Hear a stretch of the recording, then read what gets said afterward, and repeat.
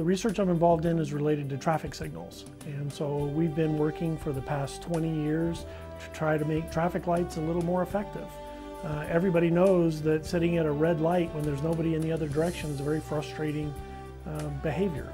And so we try to change the lights so they're a little more adaptive to traffic flow. We built a system, we tested it out on Speedway, and it's being used in a few places around the country. And then we began to look at special kinds of control, like the work I'm doing right now is related to priority for emergency vehicles in transit.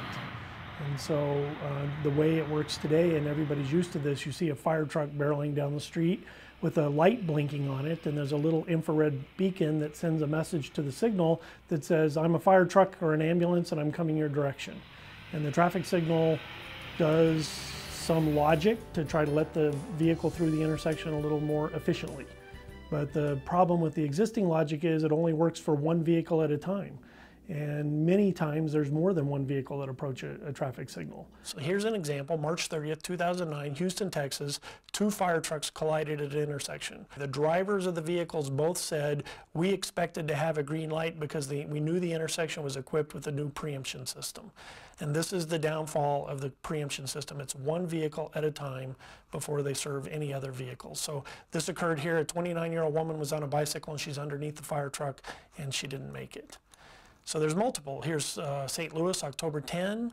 Here's Brooklyn, October 23rd. And the stories go on and on. So what we're trying to do is have the logic be able to accommodate multiple vehicles as they approach the signal in a very safe and efficient way. This is a microscopic traffic simulation model of Speedway. So this is the intersection of Speedway and Campbell. We do a lot of research here in the lab studying the behavior of traffic signals and drivers at this intersection.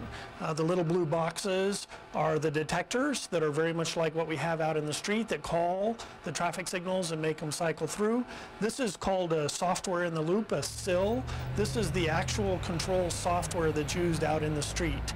This is a connection to the City of Tucson's video detector network, so we can connect and look at an intersection. This is the intersection of Campbell and 6th.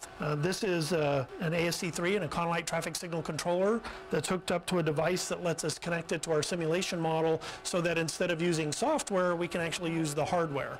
So at each stage of our development and testing, we get closer and closer and closer to what will actually be out in the street, and then eventually we can go to the street and do our testing. So this traffic signal cabinet the city put in for us right here allows us to locate some of our equipment that we're using for testing. So there's a communication network of fiber to every intersection here along Speedway from Euclid to Alvernon that connects to the city network through UITS. This is just an empty cabinet. It's not an active traffic signal cabinet, but we can put controllers and devices in here and do our testing out here in the field environment. This is a piece of equipment beyond a vehicle, like a bus. If we wanted to give transit priority to the buses, we'd locate this, and it has a GPS receiver, a DSRC radio, a Wi-Fi radio, and a Bluetooth radio. And this communicates the position of the vehicle, like the bus, to the intersection so we can do our signal timing strategies. The wireless communication between these devices and then the network in the cabinet is wired with fiber optic back to the lab. So the U.S. Department of Transportation, in cooperation with the auto manufacturers, is looking at having this a required piece of equipment in every vehicle. The analogy is seatbelts. Back in the 60s were required to be in all new vehicles, and it took 20 years before everybody had seatbelts, but pretty soon everybody will have an onboard equipment, and this will make it a safer and more efficient roadway. And that's what we're working on, is the algorithms for signal control. I really believe that in about 5 years you'll begin seeing this new technology in vehicles. It will be safer to drive, it'll be safer for pedestrians and bicycles, it'll be more efficient the way we time the traffic signals. 20 years from now, I would expect, much like when seatbelts first came around, every car will be equipped with technology, and then we can really make a difference in how traffic signals operate. Maybe we'll let you go through a red light if there's nobody approaching in the other direction, rather than waiting for the light to change and then change back. In the future, we add maps and all kinds of new technology that's out there.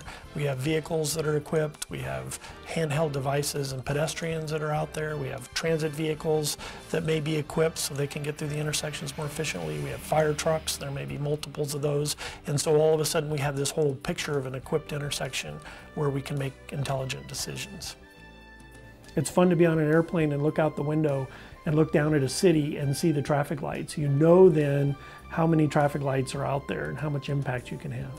There's 375,000 traffic lights in the United States right now. And so that's a huge impact on people's lives.